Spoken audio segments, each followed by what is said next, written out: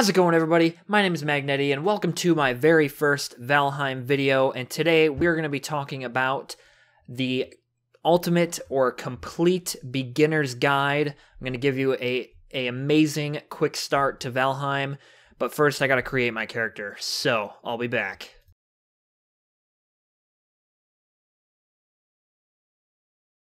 Alright, here we are with my character. This is going to be the very start. I'm going to walk you through everything you need to know to get the best absolute start you can. First, before we jump in though, I want to mention 5 things real quick. The first thing is going to be that if you've ever played Minecraft, you have a major advantage over just about anybody else that starts this game out, because Valheim is a lot like Minecraft. It's very similar in a lot of different ways. Next is going to be HEYYYYYYYYY. This is a raven that kind of flies you in the beginning, which you'll see in a moment, and he's going to be very helpful throughout the game. He gives you hints, he helps you just about everywhere you go, but the only thing is he doesn't really teach you any controls. If there are going to be, like if you're doing anything specific, usually the controls are in the bottom right corner of the screen, and that'll tell you to be like down here. And then the third thing here is going to be that every world is generated uniquely in and of itself. It's a lot like Minecraft in that sense, where there's seeds to every world. Now, the map does look very similar. It is always going to be an island with, 1 to 2 to maybe even many more islands scattered around the main island, but how the map is built in and of itself will be completely unique for every game you start. And the fourth, second to last thing here is that in the very beginning, early game, stay away from the Black Forest. Now, in the top right corner here, there will be a mini-map, and in the bottom left corner, so in the top right corner of your screen, there will be a mini-map up here, and then in one of the 4 corners of the mini-map itself, it'll say, like, meadows, or Black Forest, or mountains. Make sure you stay away from Black Forest, and, don't go in the mountains either, early game, but try and stick around the meadows while you are still trying to figure out, everything about the game, how it's played, stuff like that. Now, the fifth and final note is that you need to be extremely, extremely careful when you're chopping down trees, because trees are murderous, and they do not care about your feelings or anything. They will just completely end you, and it is not fun. If they fall on you, or if they fall on other trees, they will break you. It is not a good time. All right, so this is the very beginning when you start a new server. It says here, long ago, the All-Father Odin united the worlds. He threw down his foes and cast them into the 10th world, then split the boughs that held their prison to the world tree, and left it to drift unanchored, a place of exile. For centuries, this world slumbered uneasily, but it did not die. As glacial ages passed, kingdoms rose and fell out of sight of the gods. When Odin heard his enemies were growing once again in strength, he looked to Midgard and sent his Valkyries to scour the battlefields for the greatest of their warriors. Dead to the world, they would be born again in Valheim. And that is a little bit of the lore behind the game, but, it's a good introduction to Valheim, and kind of a little bit of a backstory. But here we are right here in the beginning of the game, and I'm going to warn you that this game is in early access, just like Satisfactory, if you watched any of those videos from my channel. So I'm quite sorry if the video is a little choppy. For some reason, the copy that I have of the game is really, really choppy. Anyways, moving on, this is Hugin here, flying you in, I think it's supposed to be Hugin. It might be Munion or Monion or something, Hugin's brother. So this game is based entirely on Norse mythology and the actual Norse religion, which I can't remember. I know it's not called Norse mythology, but it is based off of Norse mythology. And right away here, we're going to want to talk to Hugin and start gathering early game resources. So here we go. So once we talk to Hugin, we're going to want to start gathering wood and stones and flint immediately right off the bat. So the starting area, everywhere you start, will always look basically the same. The general starting area is very, very similar. This is actually a little different from when I first started, but when my wife played for her first time, it looked pretty damn close to the same place I started on my first time. Now, to collect early game resources, you're going to want to punch these small trees and gather rocks on the ground. And when you find a rock or a tree branch on the ground, or even like flint, like here, I'll show you real quick, you're going to have to push E on it and then either walk up to it or make sure you stay close to it or push E again to ensure that you actually collect the resource itself. It's kind of like the first time you push E on it, it's just like breaking it from the ground, and then you have to actually collect it. And here is your first enemy if you're fighting one early on like me in this save apparently. They're called Greylings. They're pretty easy to fight. Left click to punch, right click to block, middle mouse button to kick, and yeah, they're pretty easy to fight. So right away, early game, if you are playing with friends, you're going to want to know that shift clicking on items in your inventory. Here, let me backtrack a little bit here. If you click tab and then, you know, move the mouse cursor, hold shift, and then left click on any item that is stacked, like my resin here has 3, my rocks have 6, it'll automatically, if you shift click, it'll automatically cut the stack in half, and that is the best way to share items with friends.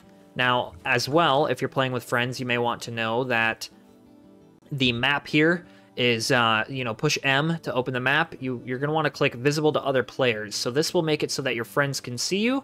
And then on top of that, there are these 5 icons over here that will show you, well, they won't show you anything, but these 5 icons are, you can place them anywhere on the map. So right now I have fire selected. So if I double click anywhere, I can mark this fire on the map and name it Fire 1 if I wanted. And then, you know, click home, and then we can put make map markers here. And then if I make a mistake, say I want to put this on a dungeon, and I spelled dungeon with 2 O's or something, I misspelled it, I can right click and delete it. And I'm actually going to do that for all of these because I do not want to mark anything right now. But these are the map markers, extremely, extremely useful. Again, if you're playing with friends, make sure you click this. And then as well, along with that, you can enable PvP up here. This is the inventory menu right here.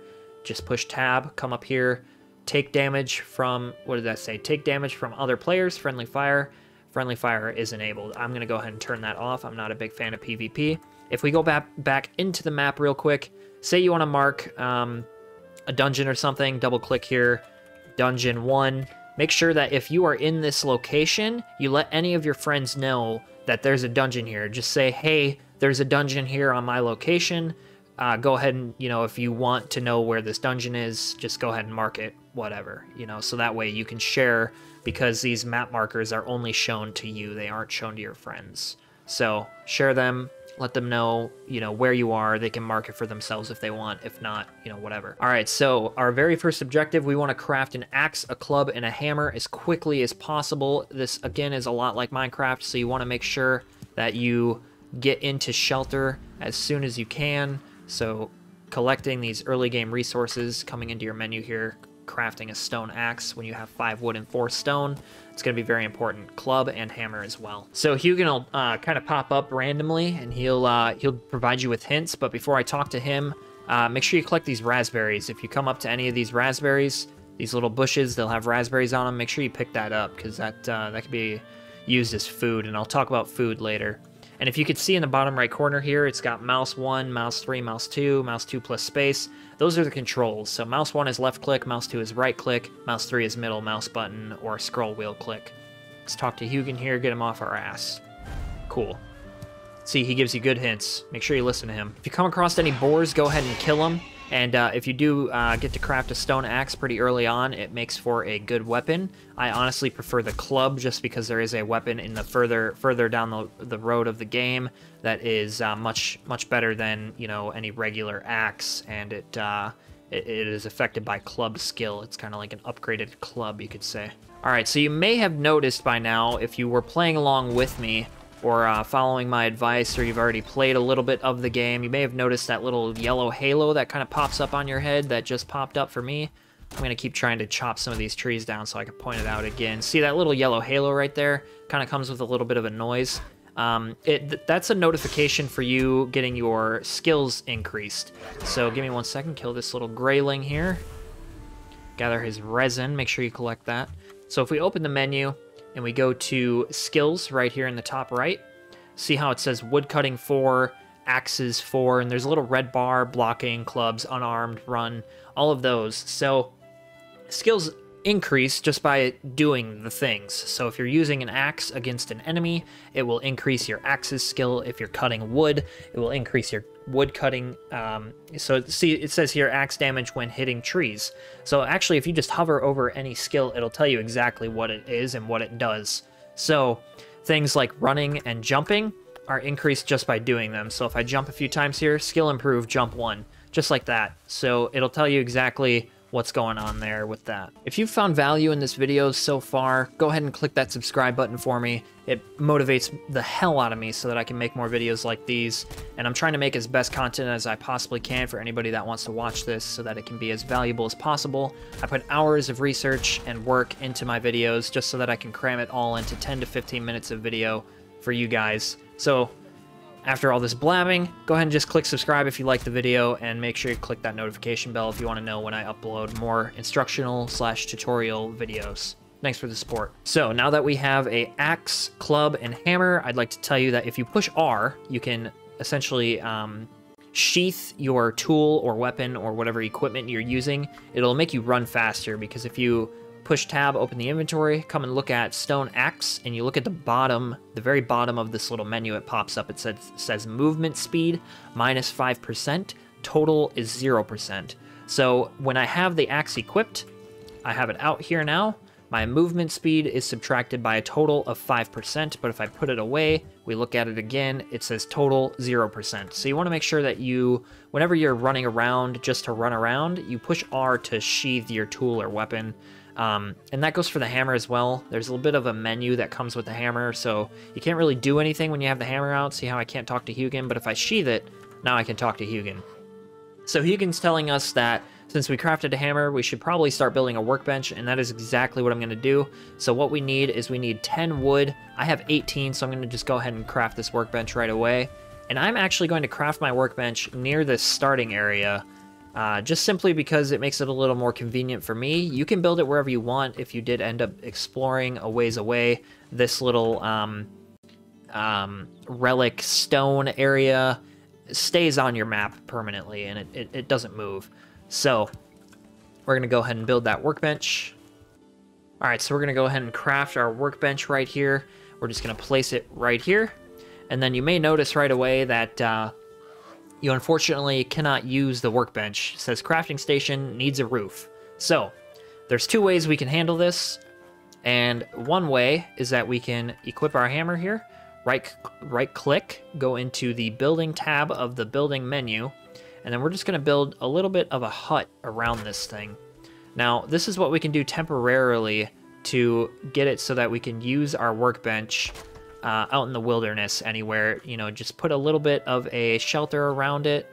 If I could get this wall to click here, there we go. And then once you... Not sure what's going on here. A mystical force in this area stops you. Ah! So this is... you are not able to build this within this little relic area very closely. So what we're gonna do is we're just gonna put that wall there, and then this you're gonna want to take a thatch roof an O corner, 45-degree angle, and then just place it here. Place the other one right here. Oh, I need some wood. All right, so now since I've got that wood down, now I can tell that something's off with this build because the corners aren't meeting very well here. So I'm going to go and push the middle mouse button to break that and get all of my parts back. And then I'm going to go ahead and try and fix it so it doesn't look as broken here. All right, I figured out my issue. It was because I was putting it in the corner of this wall and not on the edge of this wall. So you see how it looks a little more normal and connected. And now we can use the workbench because it has a roof.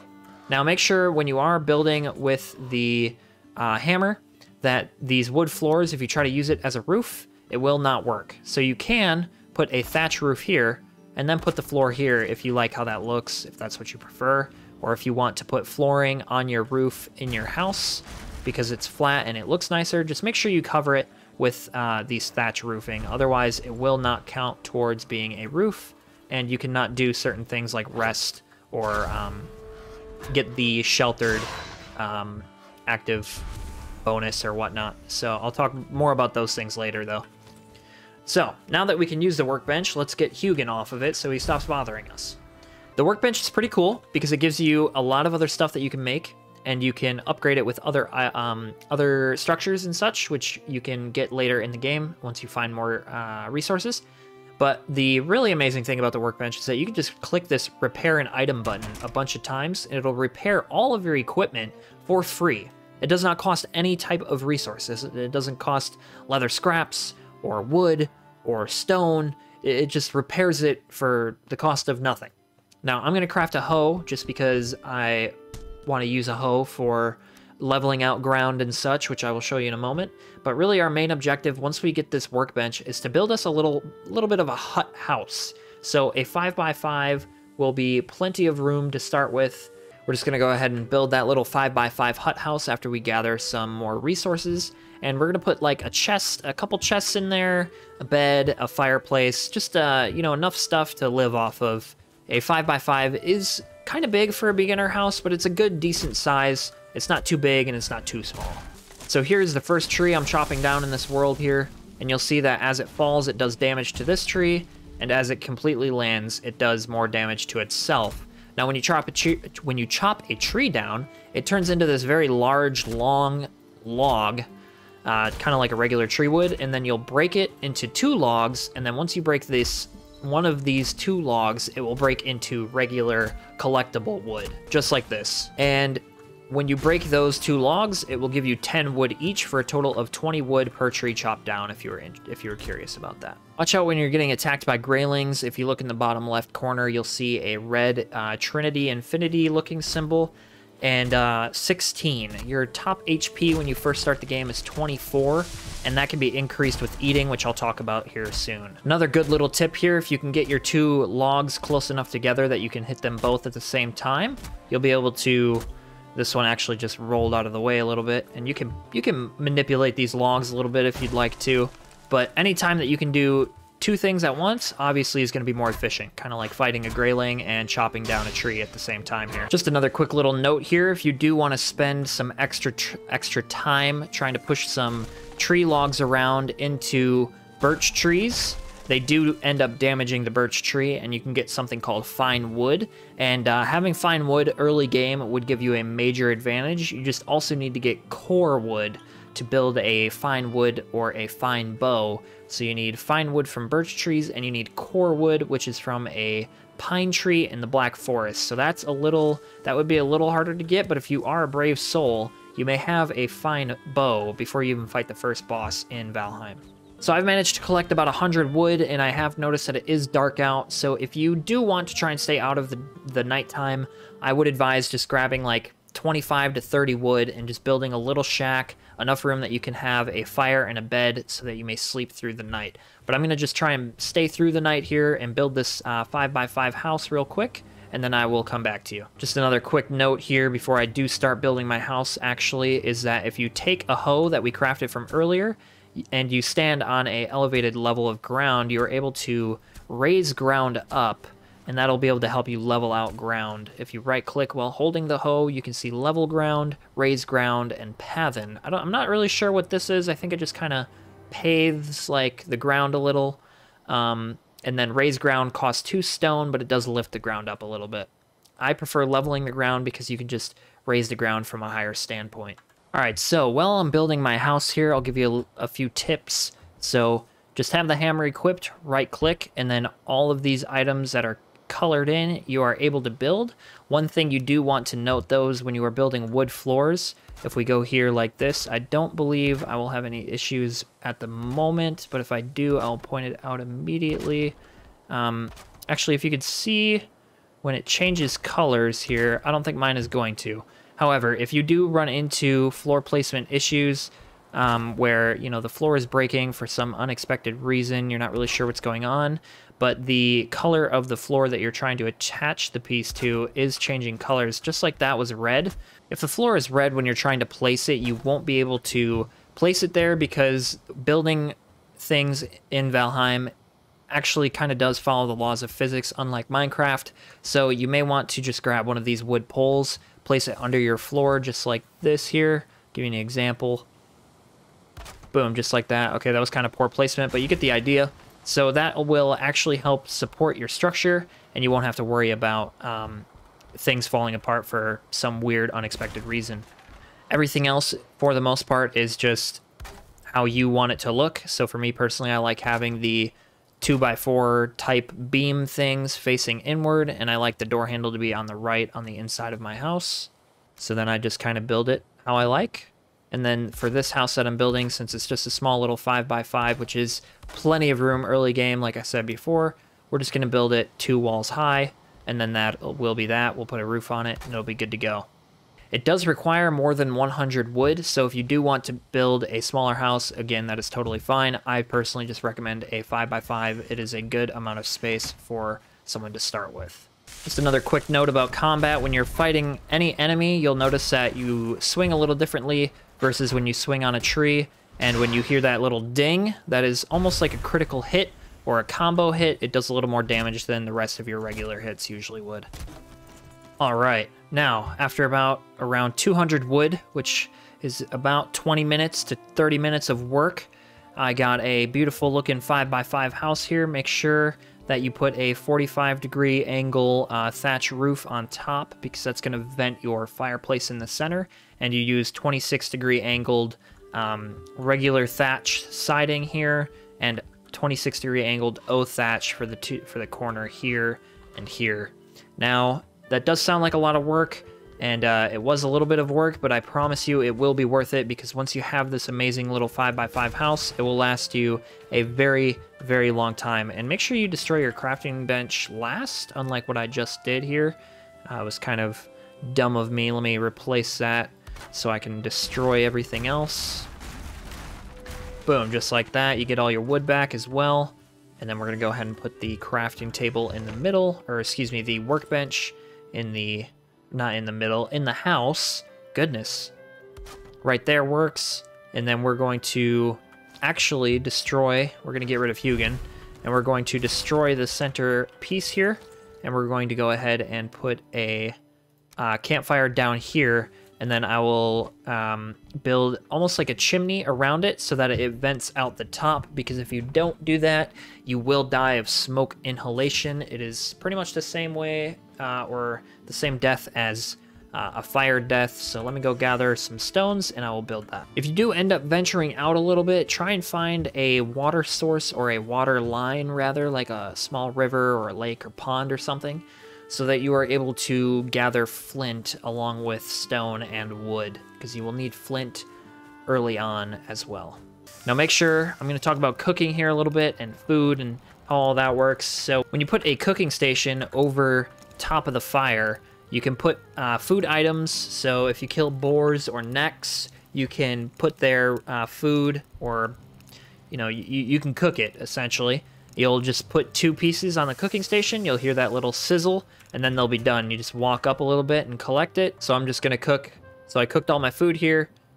So we're gonna eat that and eat this, and then you'll notice that my health bar down here in the bottom left goes up. And if we look at this here, it says healing at the bottom of this little menu. It says healing 1 HP per tick. So it says 1 HP per tick. So that gives you, I think it means 1 HP per second, but I'm not totally sure. As you see, since I'm in my house, in the top right, it says fire, resting, and shelter. I believe that is the reason as to why I'm healing quite fast, 10.5 HP every few seconds or so. And so you'll notice if you try to eat more than one type of food at a time, it says you can't eat any more of that food. And that is because you can only eat one of that food every 600 seconds. That's the duration for raspberries. As you see, when you hover over an item, the menu pops up, it'll say duration, and then it'll have a number for how many seconds. Now that's 10 minutes. And for the, I believe for the necktails and the slab of meat, I believe it is 1200 seconds or 20 minutes. So now that we have a little house, we are going to build a bed, and since we already have a fire, we're good to go for that. So we do need some more wood for the bed and the chests, which we're also going to build. So I'm going to go gather that real quick. One thing I did forget to mention is that when it is nighttime, you'll notice in the top right corner it says that I am cold. It'll also notify you on the front of your screen with, the yellow text that pops up. It'll say you feel cold. Now, the only effect that being cold has on you is that it makes your stamina regenerate slower. That isn't really that bad of a thing. The cold effect does come around pretty much all the time at night and whenever you are in the mountains, and you can freeze to death, so do be mindful of that. But once you come to the house here, you'll have shelter, fire, you'll be resting, everything will be good, so you won't be cold. Also, another quick tip, if you are wet and you come to a fire, you will be dried off much quicker. Also, make sure you keep your fire fueled. It does use wood. All right, so we're gonna craft our bed right next to the fire here, nice and cozy. And then we're gonna put a couple chests down just so that we can store some of our stuff. And then we're gonna be moving on to a lot more fun stuff. All right, so if you control click, it'll automatically move an item over for you. I'm gonna go ahead and move our resin, beech seeds, our torch, our boar trophy, and our leather scraps over. We're gonna wanna hold on to our stone, our wood. I'm also gonna put our feathers in there, and we're gonna wanna hold on to any food we might have. All right, so we are ready to go explore for more resources. However, we're gonna sleep through the night first, claim this bed, sleep in it, and it will be daytime. And I also wanna talk about resting and how that works and everything it does for you. So when you're in a house that is, sheltered, it has a roof, walls, everything you need, the shelter pop-up icon will come up, and you'll also have the resting, which has a comfort level. Now, the higher the comfort level, the more time you will have with the rested effect. Now, the rested effect is it's pretty cool and very powerful. It increases your health regeneration by 50%, increases stamina regeneration by 100%, and increases the XP gained by 50%. Now, the effect will last longer depending on what you have in your house, which is what the comfort level is. You can add different things like furniture, or you'll eventually come up upon deer skin, and that will let you, or deer hide or whatnot, and you'll be able to place that down in here as well, which will also increase the comfort level. Moving on, we do need to gather some more resources, and we're going to want to get a bow as quickly as possible because that makes it super easy to hunt deer.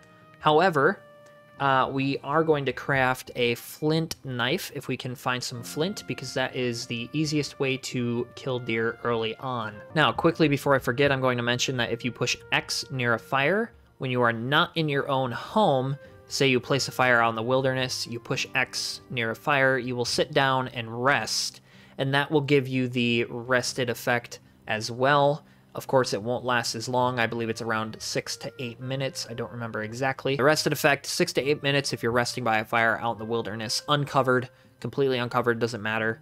It's about 6 to 8 minutes, I believe.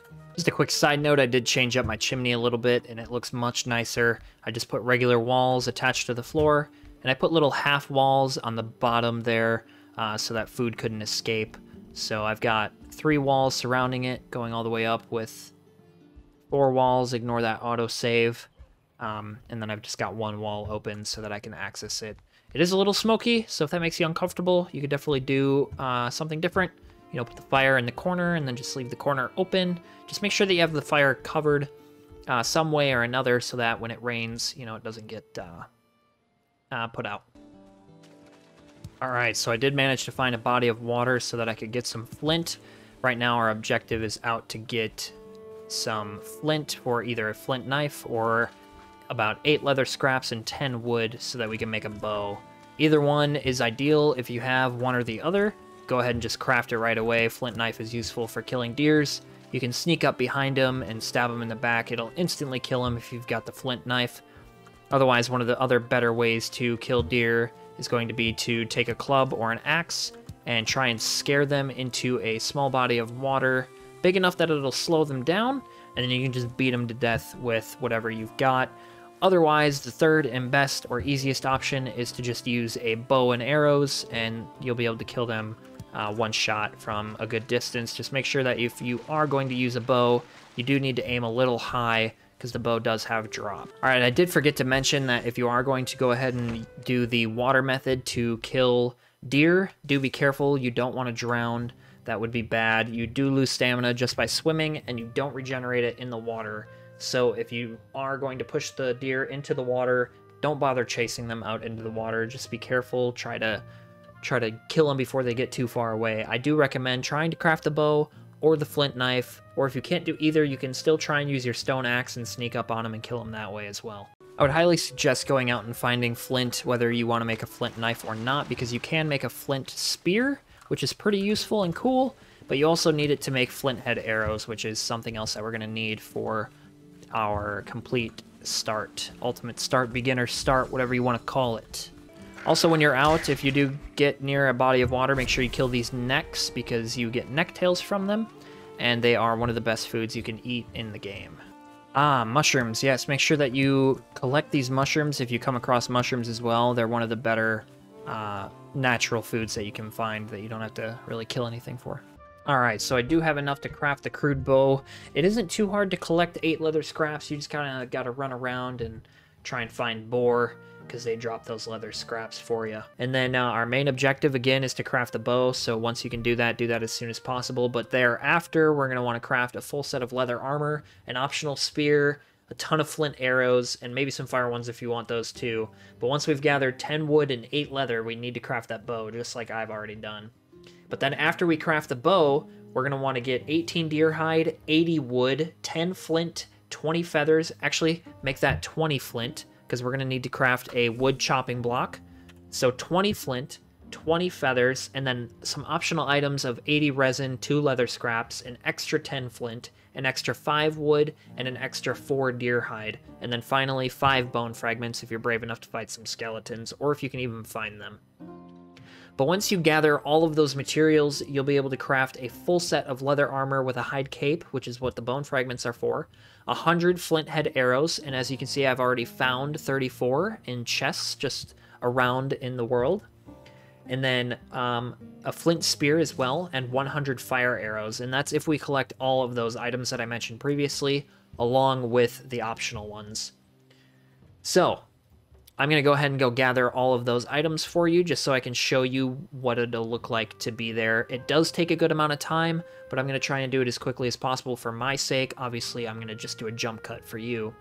Anyways, all right, so that 10 flint is going to be for the chopping block. That levels up the workbench to level 2. As you can see here, this gold star shows that it's level 2. That is giving us the ability to upgrade some items to higher levels, but it's also given us the ability to make flint head arrows, fire arrows, and that's it. Give us the ability to make fire arrows and flint head arrows. See, this is just one way you could try and sneak up on a deer here, you know, with an axe or a club, preferably if you have a flint knife, because it'll insta-kill them. As you can see, your stamina slowly drains, but if you just sit here for a second, it'll regenerate, unlike when you're swimming. Now I'm going to try and sneak up on this deer. Well, it increases my sneak skill, and I can try and sneak up behind it and just end its life immediately. Just like that, boom. And now, it'll pop. There you go. And you get raw meat and deer hide, and that is what we need to make a full set of leather armor. Also, it gives you the ability to make a deer skin rug and a tanning rack, which you can put in your house for more comfort and to increase the level of your workbench. And this is how you kill a deer with a bow. Just like that. You can also do it with boars if you'd like. I don't think they die instantly though. Ah, they do. Just keep in mind when you're drawing the bow, it does consume stamina. So just keep that in mind. And don't waste your flint head arrows on puny enemies like boars and deer. Just use regular wood arrows. It only costs wood to make it. Also, be wary of beehives as well. These guys, it kind of looks like they poison you, but really it's just essentially them stinging you, so just be careful. Totally worth this chest, though, because find amber, feathers, and flint head arrows that we need, so very worth it. Also, you can destroy the beehive and potentially collect a queen bee, and you can use it for your own intensive purposes. So you might see that little star under this deer's health and name here. So what that star means is that there's the potential that the mob, or whatever it is, can drop better loot or more loot. So typically with animals, it's gonna just be more loot. So instead of just getting 2 deer hide, I might get like 4 deer hide off of this guy. And I personally have only ever seen up to 2 stars, but I'm sure it can get much higher than just 2. And this is why we stay away from the Black Forest, because we encounter gray dwarves and trolls and many other enemies that we don't want to fight. So I'm going to go ahead and run away and try and mark this area as the Black Forest if I can stop for even 2 seconds to mark it. Oh, and gray dwarf brutes as well. Those guys are also quite difficult to fight. This is what you get for exploring the world of Valheim. And if you do manage to kill them, especially the one with stars, you do get gray dwarf eyes, which I guess are just a trophy. I'm not really sure if they can be crafted into anything, but it's pretty cool looking, I guess. You stand at the prow of a leaping ship, the salt spray before you, and the joyful shriek of gulls. I couldn't read it all fast enough, but we are here. I have a good, I would say, 90% of what I set out to get gathered and completely crafted. So, we've got that full set of leather armor with the cape. I managed to kill some skeletons and some other hard enemies that I wish I did not have to encounter. It did happen, though. That does sometimes happen. We do still have only a level 2 workbench, but I did manage to get a flint axe. I got a shield, a flint spear, already had the hoe. We've got 100 fire arrows, 100 flint head arrows, plus an extra 15. I did find about half of this just kind of out and about under broken houses and in chests. These shitty wood arrows. We've got some food here. Wilderness food, and then I also have some raw uncooked food here yet, which you're gonna want to cook all of it and store it, and you're gonna need a decent amount, not a shit ton, but a little bit of food.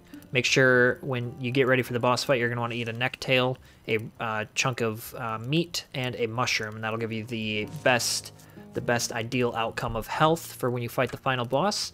But, you know, I've got my little deer hide rug here, and this is pretty much completes the complete beginner guide, starter, beginner, ultimate completion guide for beginners.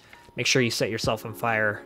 That's ideal. But yeah, if you have any questions whatsoever, or if you just like this video and it helped you out a lot, go ahead and leave a like, or go ahead and leave a comment down below. If you do have any questions, I will be happy to answer any and all of your questions. Another quick tip right here at the end for you: if you use the scroll wheel, you can zoom in and out. But anyways, I hope you enjoyed. Hope this helped you out. Please leave a comment down below if you have any questions. I'm super, super happy to answer them. And if I don't have the answer right away, I will definitely find it for you and give you your answer that you're looking for. Again, hopefully this video helped you. I will see you in the next one. Peace! So we're going to want to gather wood and... interesting. There's no stones around here. Hey, there's my, see my lost little meat chunk down there now. If you look down there, you see that? Alright, that's going to be cut into the end. So, you know, this is just one way... Alright, putting that in the end, that's a big fail.